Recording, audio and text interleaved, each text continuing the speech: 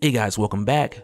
So now we are jumping back into Heroes Reborn, to where throughout this series, each issue heavily focuses on a member of the Squadron Supreme of America, to where in this case, we have made our way to Nighthawk, who for some time now I've thought of as like the Batman of the Squadron Supreme, and really for the most part he is. But then on top of that, this guy has so many other backstories blended into his that it is just nuts. So let's get into it. But first, if you're new to the channel, be sure to subscribe to catch the spills every week, and don't forget to hit that bell up top so we can squat up in the comments for the first hour.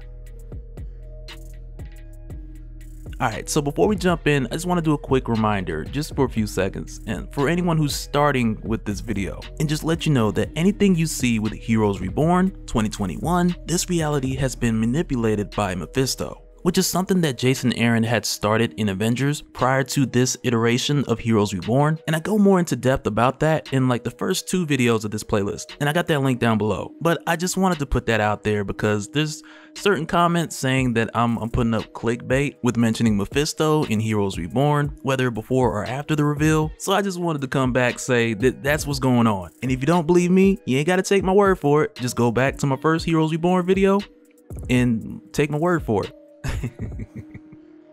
But when we start off with this one, it begins at the Ravencroft Asylum, which already has Arkham vibes from the get-go. But when we jump in, we start off with Kraven the Hunter, who's running through Ravencroft Asylum, taking out security, taking out police officers, the Ravencroft staff, like anything that's moving, while wearing like a previous version of Nighthawk's suit. And he's doing this very much as a taunt to lure Nighthawk out, while claiming that wearing this suit and tearing his way through all these people is a way of proving that he's a better version of Nighthawk than the actual Nighthawk. And it's likely him trying to one-up the vigilante by going past the fear factor and straight to murder. But also while we see this, we get a bit of commentary from Nighthawk, who gives us a bit of a brief run through of his backstory, and it's here we find out that his parents, they never wanted him, and it's something that he came to the conclusion of with them constantly pushing him off to different butlers or sending him off to boarding school just to get rid of him. And eventually when his parents were killed, he had later become Nighthawk, to where then he believed that the work he was doing at night, that it would somehow make his parents proud and prove that he was a worthy son who his parents would look to from beyond the grave and see him doing the deeds that would have earned them noticing him. But with him dealing with that constant void in his life with what should have been parental love, and with Nighthawk knowing that the world ain't just gonna hand you that love and fill the void, so then he just settled with fear. And Nighthawk admits that there's plenty of people throughout the halls of this asylum who really came to that same conclusion. And in a number of their cases, they had some messed up childhood, which may have been worse than his, but even still, he doesn't see himself too different from them. Either way, they're broken, and either way, they're trying to fill that void. But with Kraven tearing through this asylum, Commissioner Luke Cage, who definitely gave himself away with the sweet Christmas comment, but him and his men are then overtaken by clouds of smoke, to where initially Commissioner Cage didn't know what was going on until he found Kraven disarmed and tied up, which let him know that the real Nighthawk was there, which then caused him to pull back his men and create a perimeter around Ravencroft Asylum so that Nighthawk could go in and handle the rest, because there's still a few more dozen super psychopaths who are still on the loose within Ravencroft Asylum. So the commissioner got out of his way, and what was left of the security, they saw the smoke and they heard things get quiet, and they just left a path for Nighthawk to make his way through so that he could get to the others inside. And with Nighthawk heading into Ravencroft Asylum, like as he makes his way in, you also hear this laugh, which right away tells you like, okay, here comes his version of the Joker, along with the similar staging of a Batman Arkham setup. But also as he makes his way in and he sees the handiwork of Kraven and some of the other criminals who have escaped from their cells. But then it's here where we get a look at the process of him actually getting the call and then making his way here. Because during the day, this version of Kyle Richmond, who sits as one of the weakest members in the House, to where in that seat he has no real voting power in Congress. But when we find him earlier addressing the need for mental health care, it was at this time we got the alert during the day, to where he rushed out from that hearing, called in a life model decoy, and it was from there he went down the bat pole. I mean the night pole.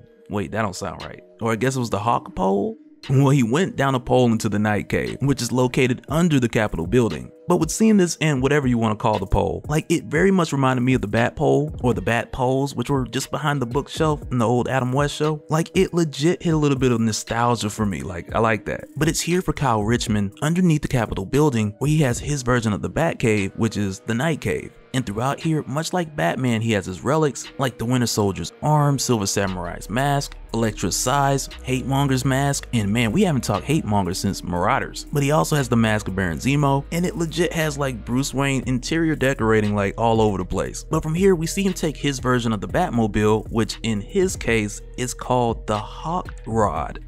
And man, like Jason Aaron, I gotta take my hat off to you for that one. Like that was a mad clever name choice right there. But also with him making his way to Ravencroft Asylum, like it's also here we find out that he has very much like the same abilities as your 616 Nighthawk, who had taken the formula which would give him super strength or moderate super strength throughout the day. But then when night came around, he would then get like a modest buff in strength, which wasn't off the charts like super crazy, but it would take him from like your regular Captain America strength to like an entry-level Spider-Man.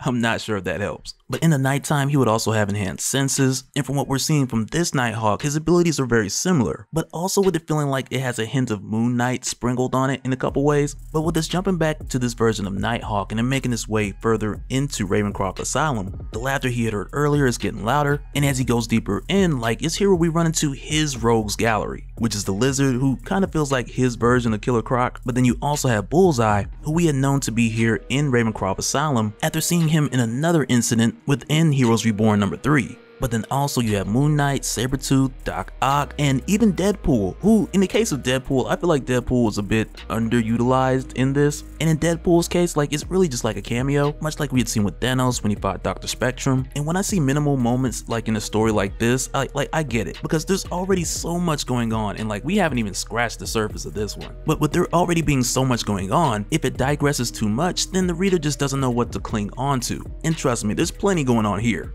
Because also where we have Nighthawk who's fighting his way through to where he's then approached by the Black Skull, who like we'd seen before is your Red Skull with the Venom Symbiote. But then it's here where we find out that during the first Secret Wars in this reality, and let me stop you right now, like before any of you guys try to think about this too deeply and try to make logic like, well, if this is an alternate reality and he went to Battle World, why wasn't he in the first Secret Wars? And I'm gonna just say right now, like we don't know if Mephisto planted these memories as he crafted this reality, or if time did pass and all of these events happened over a number of years and their Secret Wars took place within a sandbox. Like we don't know, and I'm sure it'll be cleared up later, but for the time being I'm just gonna roll with it. But in the case of Nighthawk, during the first Secret Wars, he had brought the symbiote back to this Earth to where he then found out the suit was alive, much like Peter Parker, to where then he had got rid of it. And so now when we see the symbiote with Black Skull, it's trying to go back to Nighthawk, much like we had seen the Venom symbiote try to go back to Peter Parker. But between the symbiote grabbing hold of him and also Otto Octavius jumping in, who by the way in this world had his additional arms taken, so he literally uses an octopus, or matter of fact a number of them,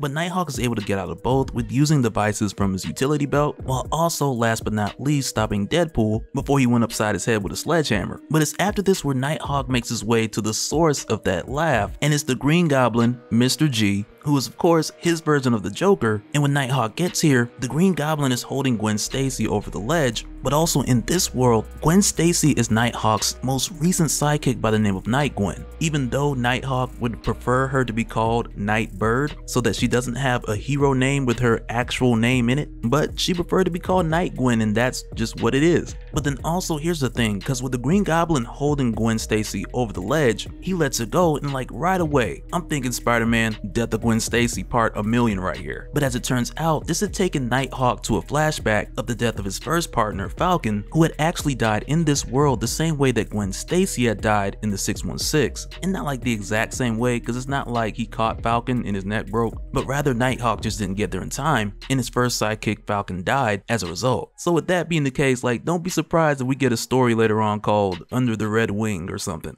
And I mean, probably not, but if it happens, you heard it here first. But with the Goblin dropping Gwen, Nightwing, he does catch her in time, but only to find out that she's already been infected. And when she attacks him, he throws Hawkerangs her way, which catch her in the arm, and then she throws the Hawkerangs at the Goblin, which catch him right in the face. And it's here where we get to the very Joker-esque motive of the Green Goblin, because he wanted Nighthawk to either kill him or be involved with his death in order to break him. And with Nighthawk rushing over to him, he knocks out Scarecrow.